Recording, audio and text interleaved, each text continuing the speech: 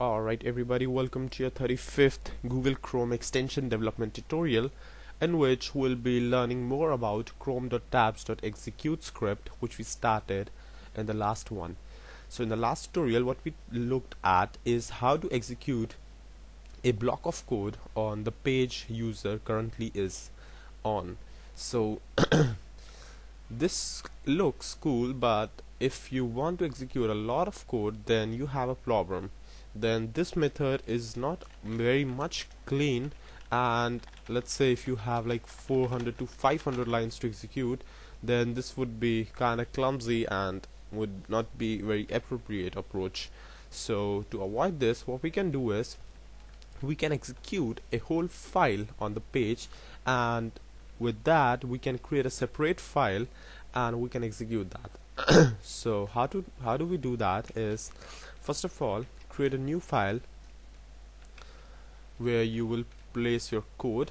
Let's say I'll call it script.js, and in the background.js what you need to do is remove this code and make sure you keep it to null, and right here file and a semicolon, not a semicolon, a colon, and inside quotes write the name of your file.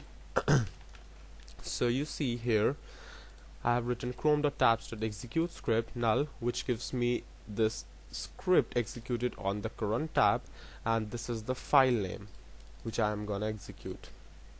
So even if I write like alert, this works, and I'm gonna write console.log yes, or whatever you want, then this would work. So let's take a look.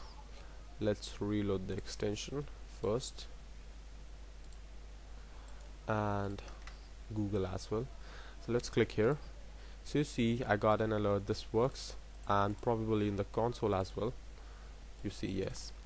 So that's how you execute a file with chrome.tabs.executeScript, and it's kinda much handier than executing or just a one line code, or just appending a lot of code in that one single line.